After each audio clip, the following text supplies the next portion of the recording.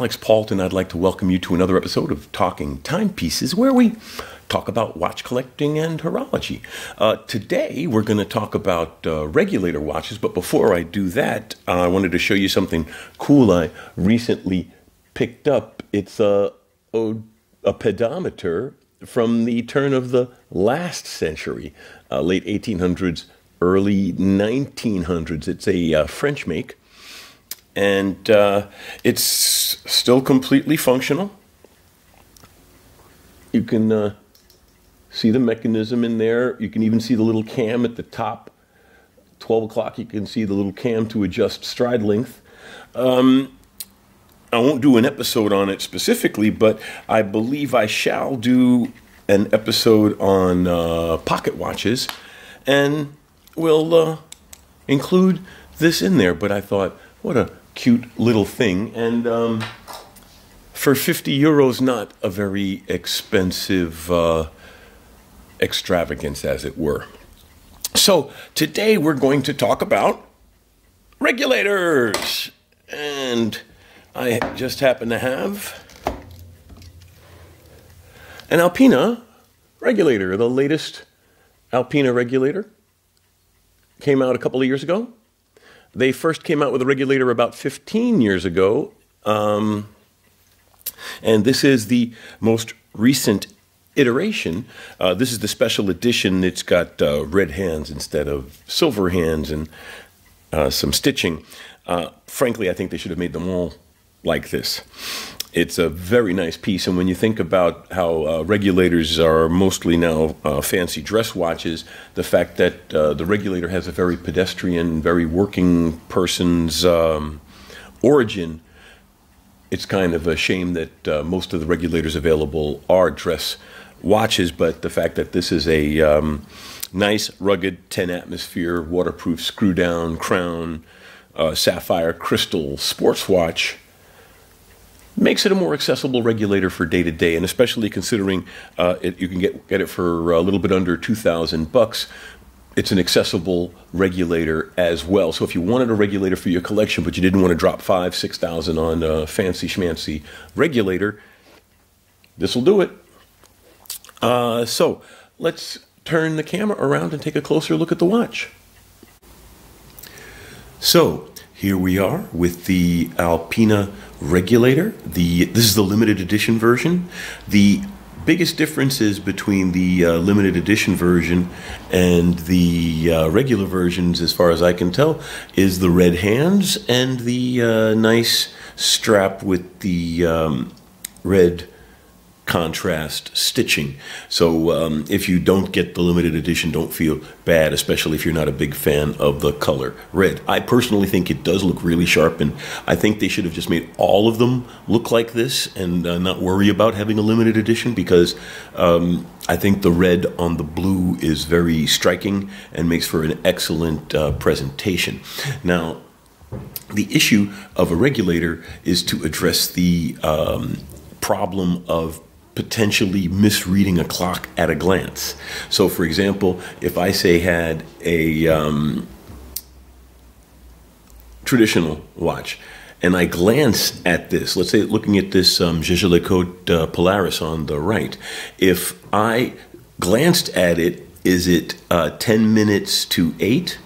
Is it 20 minutes to 10? If I do a quick glance, especially when we're talking about a stick index like that, it's easy for the eye to quickly misread that as one continuous line, and then boom, you've made an error in reading time.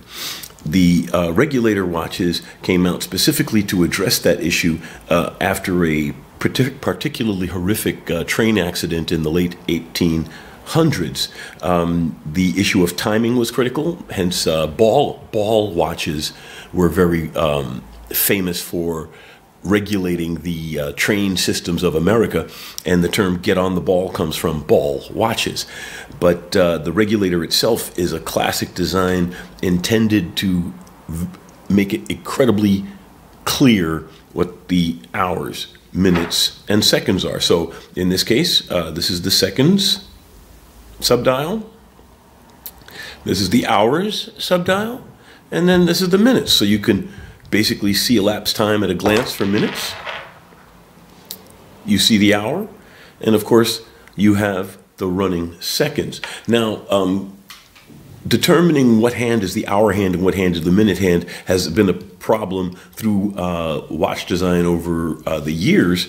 And most famously, I shouldn't say most famously, but one of the famous solutions Tudor did was the famous snowflake hand. So you look and you can tell which is the hour hand because it's so bulbous. But in the case of the regulator, there is no doubt whatsoever. Now, this is a very nice piece, and it's interesting when you think about how regulators were intended for boat captains and train conductors and people who had a relatively outdoor life. I mean, they weren't lumberjacks, but they weren't sitting in an office. So the fact that most regulators today are dress watches, and fancy dress watches at that. Chrono-Swiss makes some sporty regulators, but as far as I know, I think Alpina is the only company who currently has a nice sports regulator out there, and it is a pretty piece. As you see, it's got, they call it a Côte de Genève dial. I refuse to call it that. I'll call it a corduroy dial. I think Côte de Genève has a lot more to do with the finishing and sculpting than just putting waves in a piece of metal. So I'll call this a corduroy dial. It is beautiful dial. The applied index is very nice, and Alpina is printed nice and crisp. The texturing and coloring of the subdials makes it a very beautiful presentation. And all in all, it's just an interesting sports watch. It's got a screw-down crown. It's an ETA base automatic module inside, probably a 2824, I'm guessing. And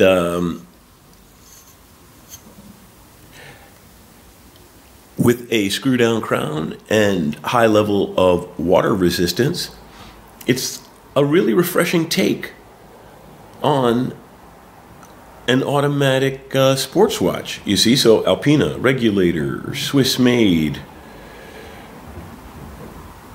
10 atmospheres, sapphire crystal. So we really have a nice regulator presentation here, sports regulator. Let's pull back a little bit. And one of the things about it is it's colossal. It's a big watch, but since it's such a clean and simple presentation, see, it's a 45. It's a pretty big case, and it's 12 thick, so it does sit well for a watch of its size. And since it's not a busy face, it doesn't come across as this big, bulky, complicated watch. It comes across as a pretty flat, clean offering. Well, here, I'll show you. Oh, by the way, watch check. I'm wearing my Explorer 2 on a NATO today. And Rolex also does something to distinguish the hour hand. In this case, they have the famous Mercedes hand. But again, some way to make the hour hand more discernible. So let's put down the Rolex and let's slap on the Alpina. And you see, I have an 18 centimeter wrist, but it's not a fat wrist, relatively big hand to go with it. It's about a 65 millimeter top to bottom measurement. And as you see here, it just looks nice on the wrist. The way that the lugs curve down suits it well. And it's got a really nice presence. Because of its width to height ratio, it'll slide under a sleeve pretty easily, I would imagine. And this is the kind of watch you could probably get away with wearing in all kinds of circumstances. And because it's a regulator, it will catch a lot of attention. This watch, you could get your hands on it for a little less than $2,000. And like I said, when you think about your traditional blue-face steel sports watch, you don't think of a regulator, but this Alpine regulator is a really nice piece. I'm very pleased with it. It's a good-looking piece, and yeah, I'm glad I have it in my collection. Rugged, useful, and interesting. So let me throw in a little loom shot right here. So you see, it's got a nice loom, and you can pretty much tell where the hour hand is because it's isolated.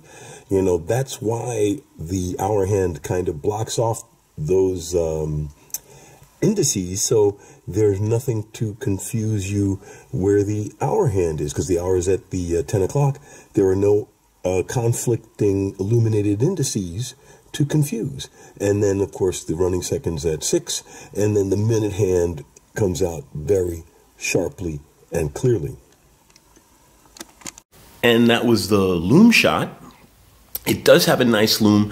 I must admit, though, if you don't have glasses, it might be a little difficult to see the loom on the smaller indexes. But the bottom line is, depending on what you're doing, you're looking for minutes. Usually in a timing situation, and the minutes are very, very well highlighted.